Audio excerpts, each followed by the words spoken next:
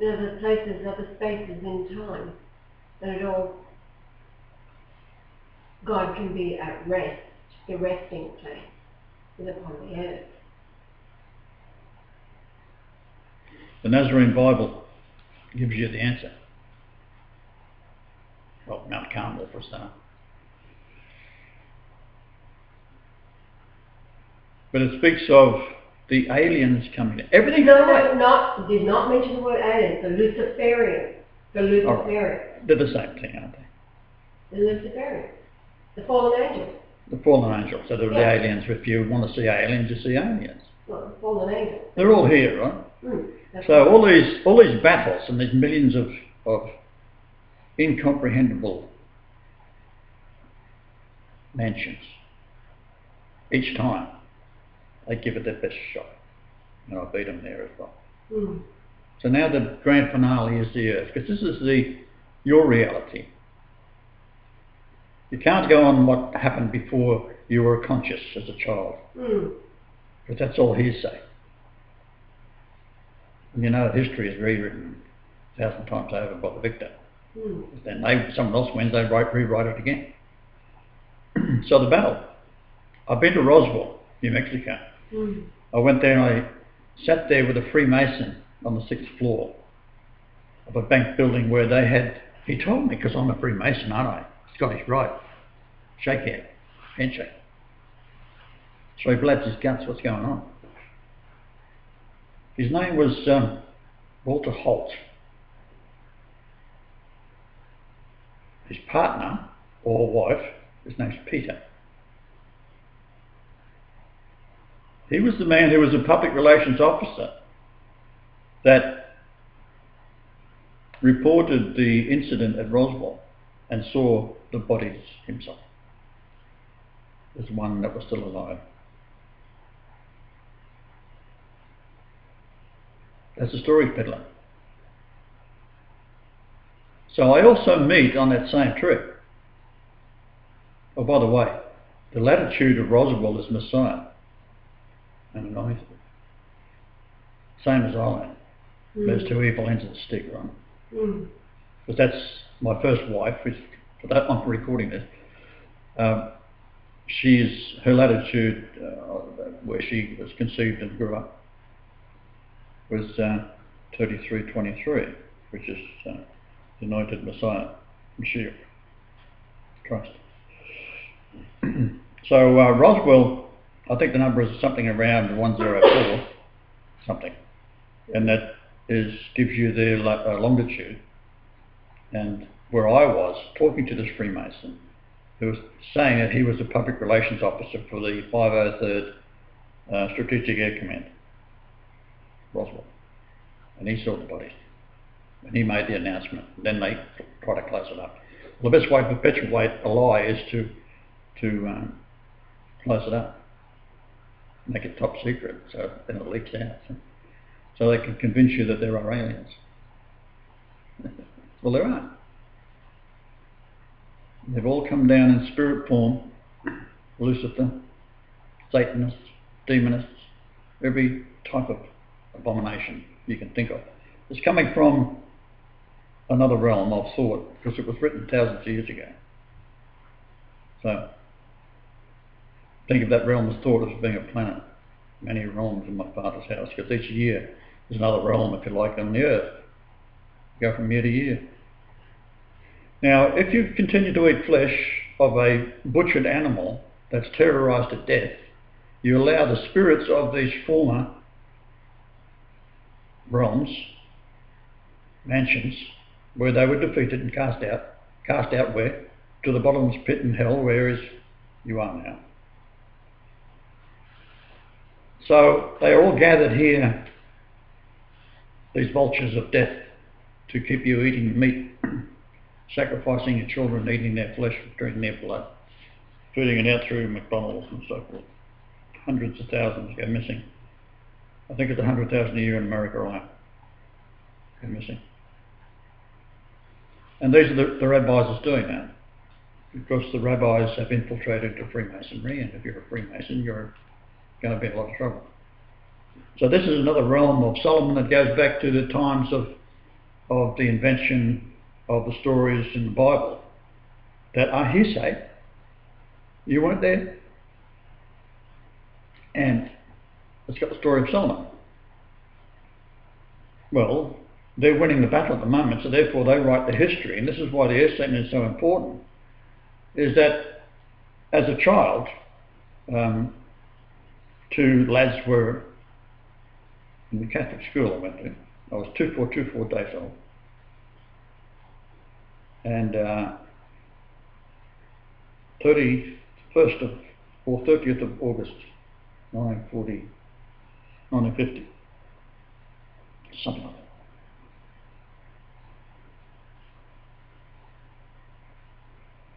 So I'm 6 years old, so it's 1950. One said Jesus was the Sadducee. The other one said, oh no, he was a Pharisee. I went into a rage. They were 9 years old, so they were about 3 years older than me. And I was going to punch their like that.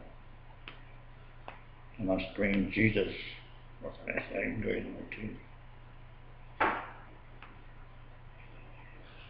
And then, as I was diving forward, I found myself in another realm on the way into the Essene stronghold.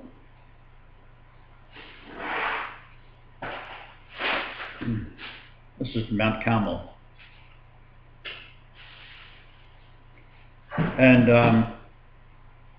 they are the true Essene, while the ones that caused the crucifixion was the Essenes of Qumran. So, by eating animal flesh that's been terrorised to death, it makes you yourself become sickened by the chemicals that these animals have been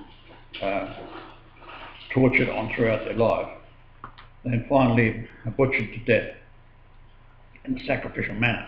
Then they get you to eat it.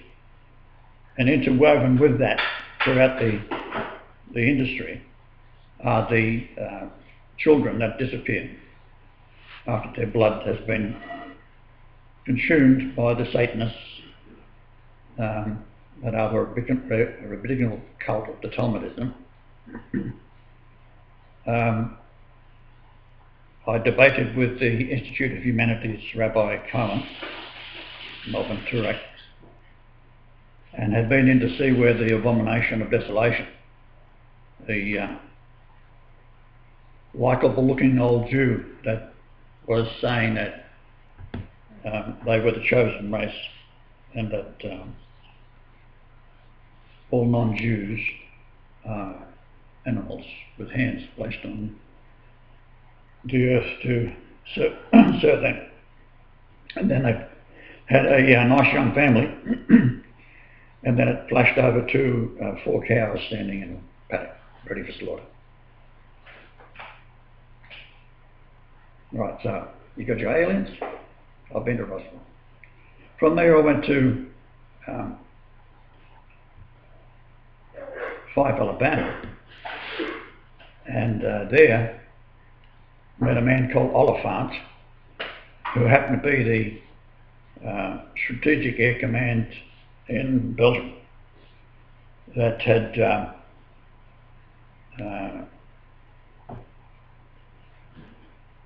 been the people that had verified aliens, and that the Strategic High Command was where the 7 youngsters that were top security cleared people are supposed to have left the Belgian high security, flown AWOL, flown back to America, got into America, and then went out preaching that the Iraq war was going to become and all sorts of stuff.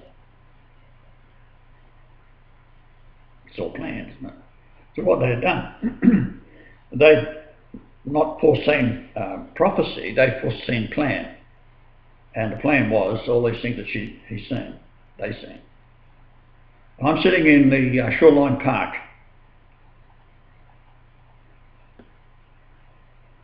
Before going to Roswell in Fife, Alabama. and a man called Jacobson, his daughter was engaged to one of the fellows that was in the Strategic Air Command in Belgium, that had gone AWOL, and that he and she was in a car and was stopped by the state troopers and were arrested. And then he told the story that what spooked them was Jesus was coming back to Gulf Breeze, Florida, on a UFO.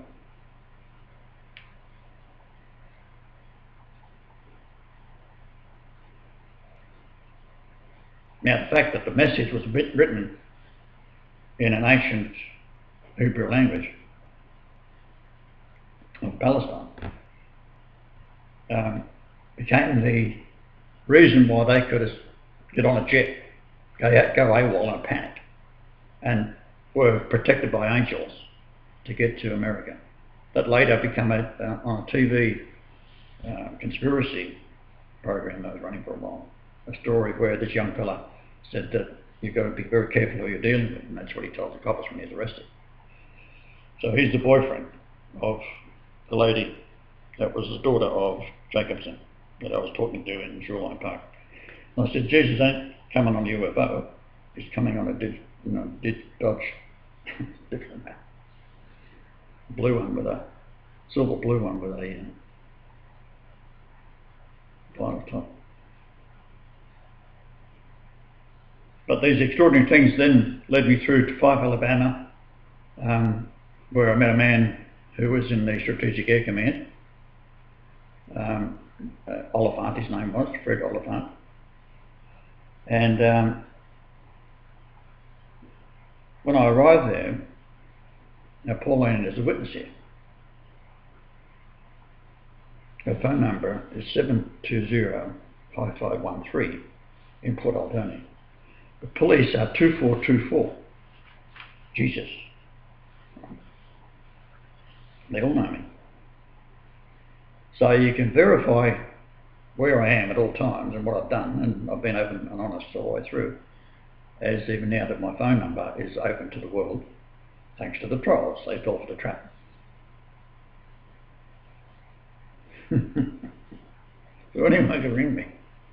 Come and drop in for a cup of tea. Listen to some piano. So the Essay's got it right.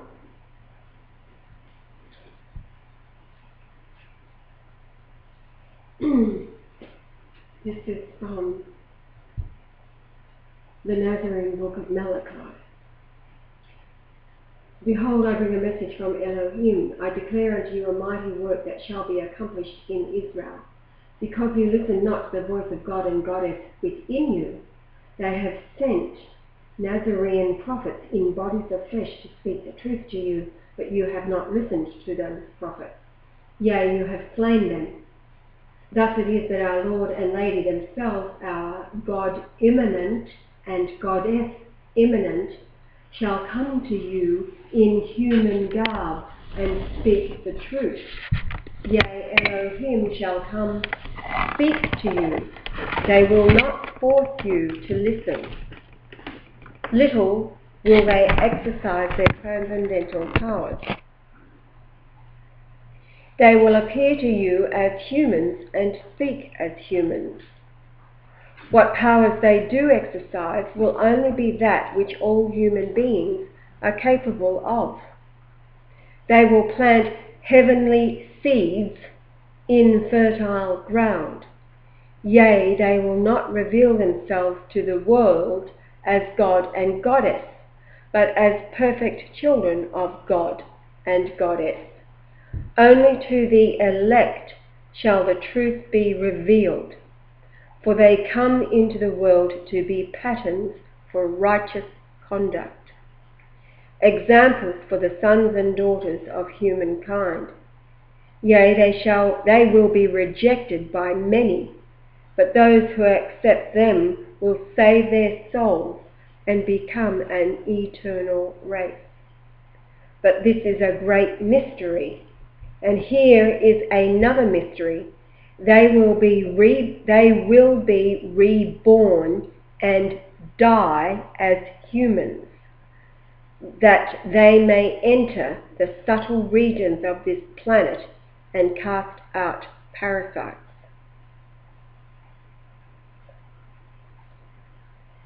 And this will be the sign that they have come into the world. The prophet Elijah shall return to the earth.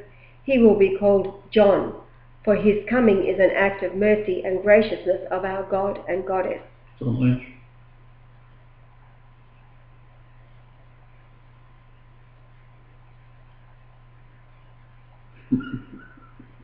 Yea, Elijah will reincarnate in Israel and prepare a remnant to meet Yahweh and Yahna, our Lord and Lady. He will come as a voice crying in the wilderness, make straight a path for the Lord. He will bring a baptism of repentance.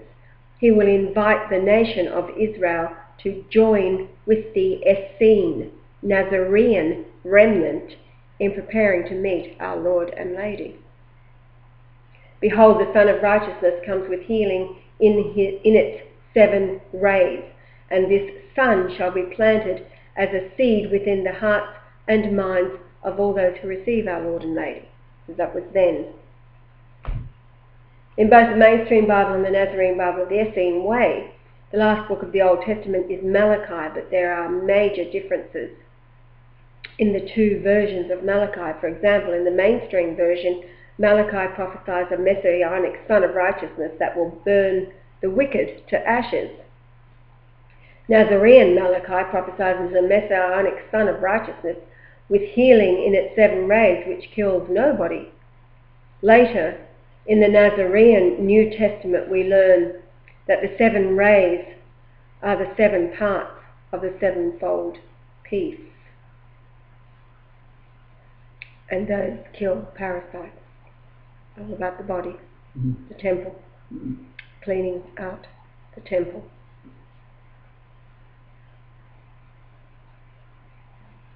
There's still water, bicarbonate.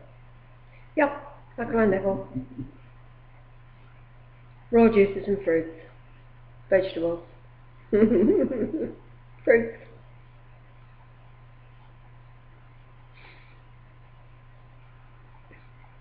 So what's your conclusion on the Nazarene Bible? Well, it's more accurate than the other one, and it's calling the other one for exactly what it is, isn't it? And they are preparing the Armageddon script. We've said that all along. It's them. They're doing it all. They want their Armageddon of a bloody nuclear war. It's them. The Luciferians, the demons, the parasites. And the reason they've been able to do that is they've got the whole world eating meat. Big. In particular. Or their own children. In particular. In particular. 100,000 a year in the United States. At least. I believe it's many more than that in the US.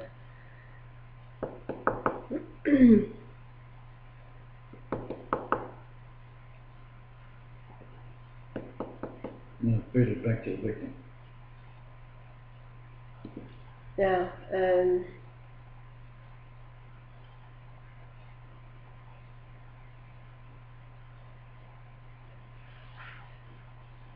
many of the famous Old Testament prophets of the mainstream Bible, including Malachi, Moses, Isaiah and Elijah, also appear in the Nazarene Old Testament, but in each case the words and deeds of the prophets differ from one Bible to the other. In the sacrificial cult version, that is the mainstream version, the prophets are very often violent and in several instances murder people, and their words seem to lack wisdom. But in the Nazarene version, the same prophets are non-violent and wise. It is important to realize that there was not 2 Malachis, 2 Moses, or 2 Isaiahs, etc. Rather, the sacrificial cult altered the true scriptures, which is what you've been saying all along, to make them support their own bloody activities. When one reads the sacrificial cult version of the book of Malachi, one sees quite clearly the reason for the alteration: to defend the system of animal sacrifice and scare people into giving better tithes and offerings. Clearly this is the main theme of the mainstream Malachi. Oh yeah. despite the heavy alterations of the mainstream book of Malachi. Like the Nazarene version quoted above, it predicts that the Messianic age will begin with the return to the earth of the prophet Elijah, who was John the Baptist. But whereas the mainstream Malachi prophesies that Elijah will return to prepare the way for a male Christ only, the Nazarene Malachi prophesied that the reincarnated Elijah would prepare the way for the Lord and Lady Christ.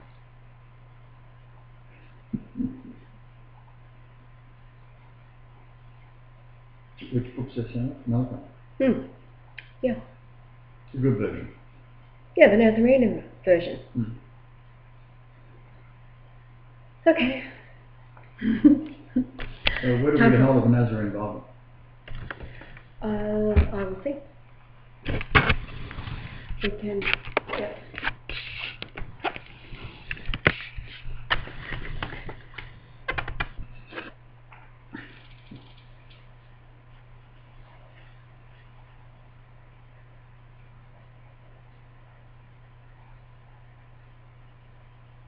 Seon, Nadia, Seon.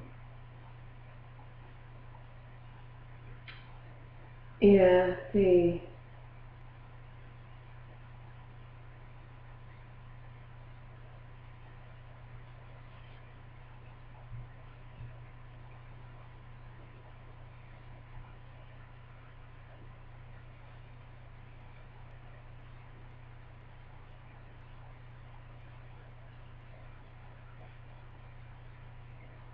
It's the sound of one hand clapping, I see. daughter of Zion.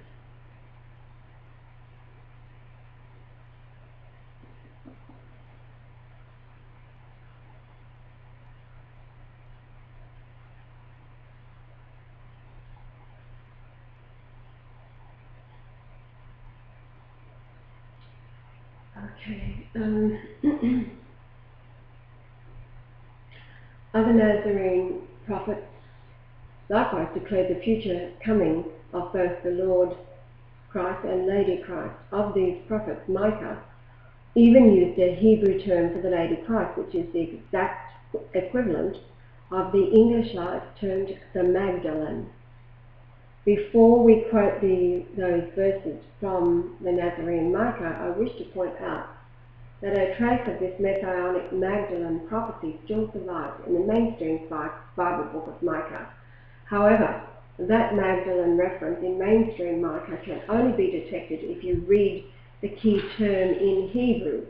For all these centuries, Greek and English readers of the mainstream Bible have missed the following messianic reference to the Magdalene. In Micah 4:8 we read in English, "As for you, O watchtower of the flock, O stronghold of the daughter of Zion, the former dominion will be restored to you. Kingship will come to the daughter of Jerusalem." In English, one does not notice any possible reference to the Magdalene in the above verse from mainstream Micah. But the English term watchtower of the flock in the above verse, in Hebrew, Magdal Eder. The most common meaning of the word Magdal in biblical Hebrew is watchtower. The word is also used in the Bible for high pulpit, a tall platform from which royalty or priests could address a crowd. The word Eder means flock and is usually used in reference to sheep, not cattle. It is from the word Magdal that the biblical town of Magdala takes its name, probably from the fact the town featured a tall watchtower. Although watchtowers are not in the forefront of the minds of we moderns in ancient Israel, they were prominent and meaningful. In an article by Herschel Shanks in Biblical Archaeology, he reports that most towns and even large homesteads in ancient Israel featured large watchtowers. Thus, in ancient Israel, a watchtower, Magdal, was viewed affectionately as a place of refuge from violence. What have I told you over and over? That place of refuge that I wanted to establish. As well as a lordly symbol of ownership or rulership over a region. And as previously stated, the same word was also used for the high pulpit, used by royalty or priests to address the people. Note, in the mainstream book of Micah, the word is spelled Magdal, but in the Nazarene Micah it is spelled Magdala. Both spellings are fine. The AH ending in the Nazarene version simply is a feminine ending. In the light of the above definitions and explanations, the amazing thing about the way the term Magdal Eda is used in Micah is that it is used as a sort of messianic title, the Magdal Eda. While it is fascinating that a messianic prophecy featuring a messianic title, which is the Hebrew equivalent of the anglicized term the Magdalene, has survived in the mainstream Bible, we gain far more insight from the Nazarene Micah. Here we read, "Our goddess imminent, our Emmanuela, shall come at that time not as a goddess but as a perfected woman. She will be born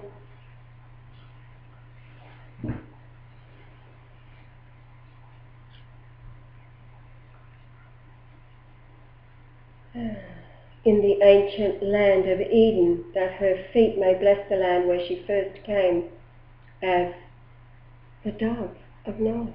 Just the dove. Really? I'm just thinking out loud.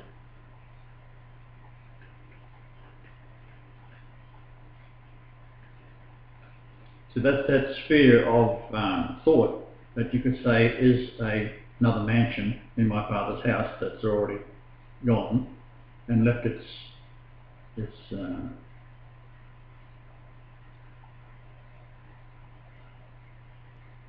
image in the mind of the imaginative of what it was like. And the dove that was sent out when knowledge was sent out. Come back with knowledge branch, which is the emblem for martial shield flag. Olive branch. Black and white stripes. See, my beard's going to get black down here again. That's what DH, I'll end up with a black and white beard. That'd be cool.